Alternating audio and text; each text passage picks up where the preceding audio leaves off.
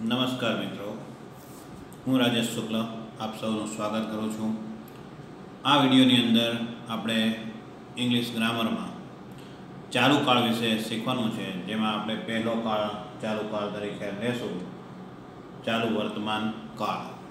જે ક્રિયા કે ઘટના હાલના સમયમાં બની રહી હોય તેને આપણે દર્શાવવા માટે ચાલુ વર્તમાન કાળનો ઉપયોગ થાય છે, જેને આપણે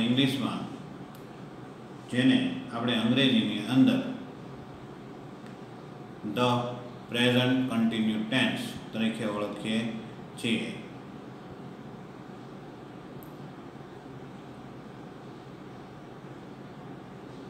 તો આપણે આજે કાળની અંદર લેશું ધ પ્રેઝન્ટ કન્ટિન્યુ ટેન્સ, જે હાલમાં બની રહેલી ઘટનાઓ જે છે તેને આપણે દર્શાવવા માટે ચાલુ વર્તમાન કાળનો ઉપયોગ લેતા હોઈએ છીએ।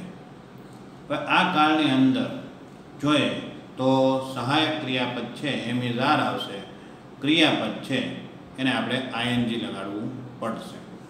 તો આપણે એના ટુ બીના રૂપ જોશું। તો ટુ બીના રૂપની અંદર આપણે જોઈએ તો એમે અલગ અલગ કરીને દર્શાવ્યા છે, જે વિદ્યાર્થીઓને ખ્યાલ નથી આવતો કે ભાઈ કર્તા કોને કહેવું, કે સહાયક ક્રિયાપદ કોણ છે અને ક્રિયાપદ કોણ છે, કર્મ કોણ છે, એટલા માટે અલગ અલગ દર્શાવેલું છે।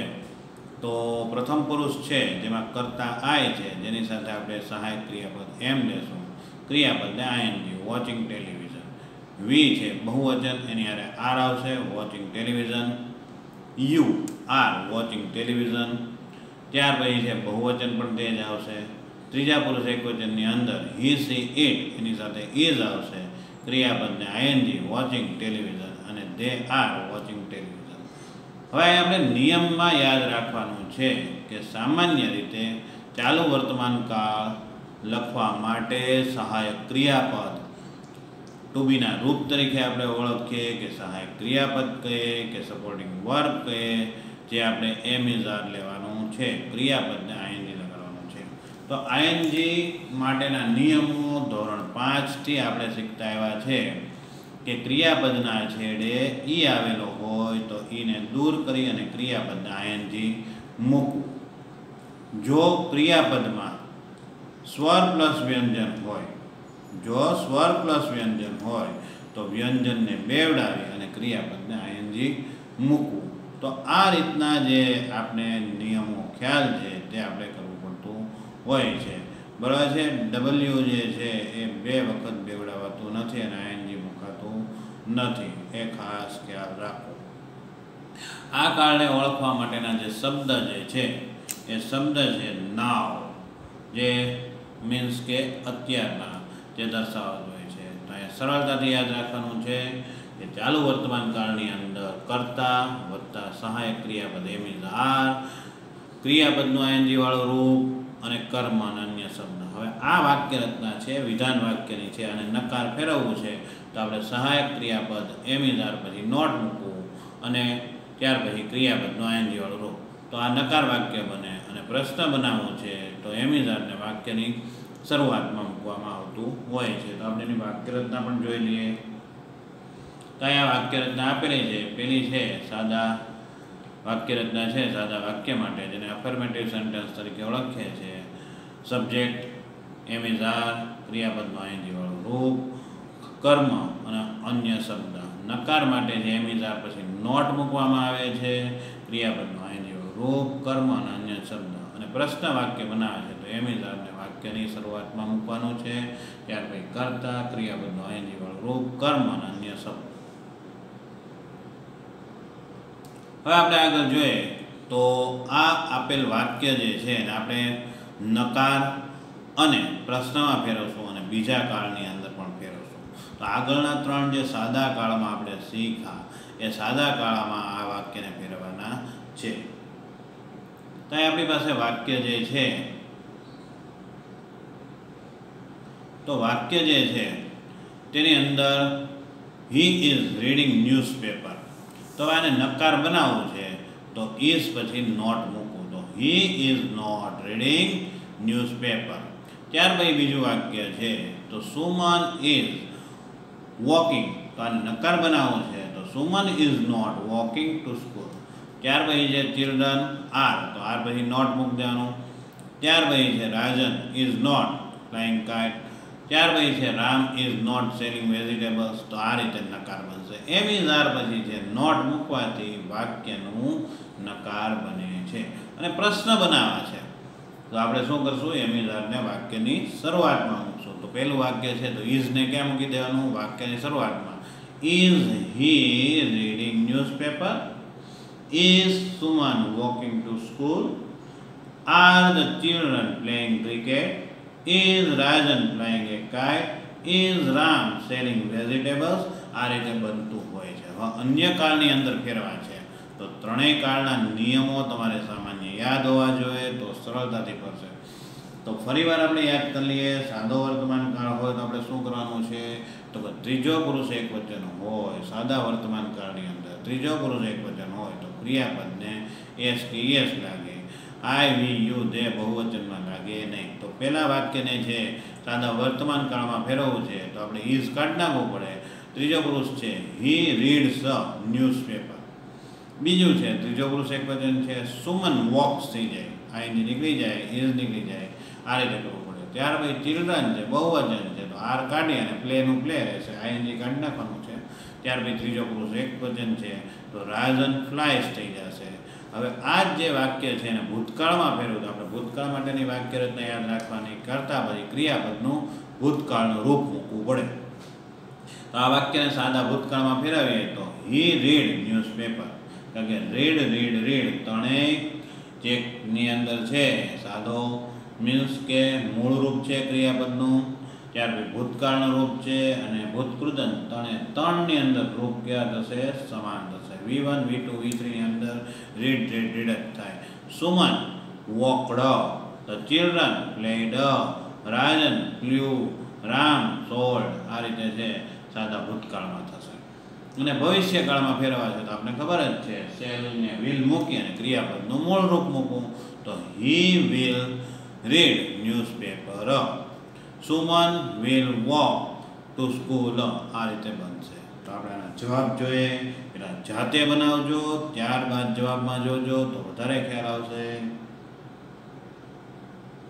અહીં આપણે જોશું તો ત્રણેય કાળની અંદર આપેલા છે.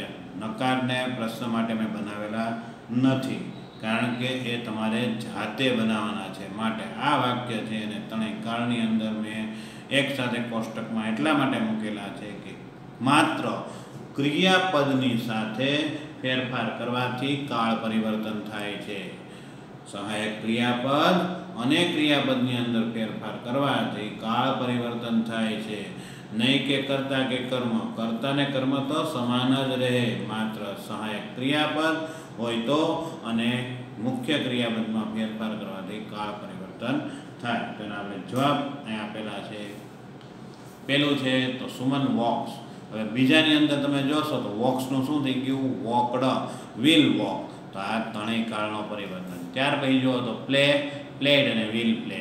ત્યાર પછી અહીંયા ફ્લાય છે તો ફ્લાઇસ થઈ ગયું, ત્રીજો પુરુષ એકવચન છે તો એનું ભૂતકાળ ફ્લ્યુ, વિલ ફ્લાય. સેલ્સ છે ત્રીજો પુરુષ એકવચન છે એટલે એનું ભૂતકાળ સોલ્ડ અને વિલ સેલ.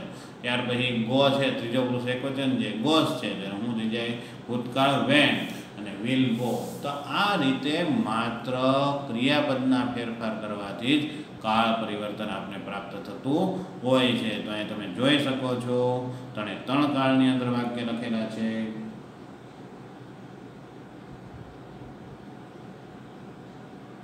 WH વાળા આપણે ક્વેશ્ચન જોઈએ તો આપણે ખ્યાલ આવે. પહેલું વાક્ય છે મયુર is playing cricket in the ground નાવ. હવે અહીંયા આપણે જોઈએ તો મયુર છે એ કર્તા છે તો કર્તા કાઢી નાખીએ, ત્યાં હુ મૂકીએ એટલે હુ વાળો પ્રશ્ન બની જાય. Who is playing cricket in the ground નાવ. બીજું છે ક્રિકેટ તો શું રમે છે મયુર, તો વોટથી બનશે. What is Mayur playing in the ground નાવ. ત્યાર પછી આપણે જોઈએ તો ઇન ધ ગ્રાઉન્ડ જે સ્થળ દર્શાવે છે, સ્થળ દર્શાવતું તો વેરથી પ્રશ્ન બને. Where is Mayur playing cricket નાવ. અને એની પછીનું છે નાવ એટલે સમય, તો વેનથી પ્રશ્ન બને when is Mayur playing cricket in the ground. તો આ રીતે વાક્ય બનતા હોય છે. આ તમે ધોરણ 5 થી શીખો છો, તમને આવડે જ છે. ફરીવાર યાદ કરવાની જરૂર છે, કારણ કે આપણે બધાય બજરંગબલી છીએ, પણ આપણે શક્તિ ભૂલાઈ જાય છે. એમ આપણે પણ આપણું જે વિષયનું જ્ઞાન હોય છે ઘણીવાર ભૂલાઈ જાય છે. જે કામ જ છે શિક્ષકોનું યાદ કરાવવા માટેનું. ત્યાર પછી આપણે જોઈએ બીજું વાક્ય, ધ ચિલ્ડ્રન જે કરતા છે. ત્યાર પછી છે ઇંગ્લિશ, એ સબ્જેક્ટની વાત છે. તો the children are learning English in the class નાવ. તો પેલું આપણે કરતા કાઢી નાખીએ તો હું વાળું વાક્ય બની જાય, who are learning English in the class નાવ. ત્યાર પછી આપણે શું શીખે છે, તો ઇંગ્લિશ કાઢી નાખવું પડે. તો what are the children learning in the classroom નાવ. ક્યાં શીખી રહ્યા છે અંગ્રેજી, તો ઇન ધ ક્લાસ છે સ્થળ છે, તો કાઢી નાખશું. વેરથી વાક્ય બનશે, where are the children learning English નાવ. અને છેલ્લું છે સમય છે, નાવ એટલે તો વેનથી બનશે, van are the children learning English in the class. આ રીતે છે ડબલ્યુ વાળા વાક્ય બનતા હોય છે. તો સરળતાથી યાદ રહી જાય, નિયમો યાદ રાખીએ એટલે સરળતાથી આપણે યાદ રહી જતું હોય છે. ત્યાર પછી હજી એકાદ બે ઉદાહરણ જોઈએ એટલે આપણે ખ્યાલ આવે. તો પેલું છે Kashyap is the making A paper boat નાવ. તો કશ્યપ છે કરતા છે, તો અહીંયા હું મૂકીએ એટલે આપણે હું વાળું પ્રશ્ન બની જાય. પેપર બોટ છે વોટથી બનશે, વોટ ઇઝ કશ્યપ મેકિંગ નાવ, શું બનાવી રહ્યો છે. અને નાવ કાઢી નાખીએ તો વેનથી પ્રશ્ન બને, when is the Kashyap making paper boat. આ રીતે વાક્ય બનતા હોય છે. ત્યાર પછી જોઈએ તો ધ ગર્લ્સ કરતા છે R singing songs on the stage નાવ. તો ધ ગર્લ કાઢી નાખીએ, ત્યાં હું મૂકી દઈએ, બાકીનું બધું એમને જોડી દઈએ એટલે હું વાળો પ્રશ્ન બની જશે. શું ગાય છે, ગીત ગાય છે, બરાબર છે. તો વોટથી બનશે, what are the girls singing on the stage નાવ. ત્યાર પછી ઓન ધ સ્ટેજ સ્થળ છે, બરાબર છે, આખું જોઈન્ટ છે, ઓન ધ સ્ટેજ સ્થળ દર્શાવે છે. તો વેરથી કરવાનું, where are the girls singing songs નાવ, ક્યાં ગાઈ રહી છે. ત્યાર પછી નાવ કાઢી નાખીએ તો વેનથી બને, van are the girls singing song on the stage. તો આ રીતે છે વાક્ય બનતા હોય છે.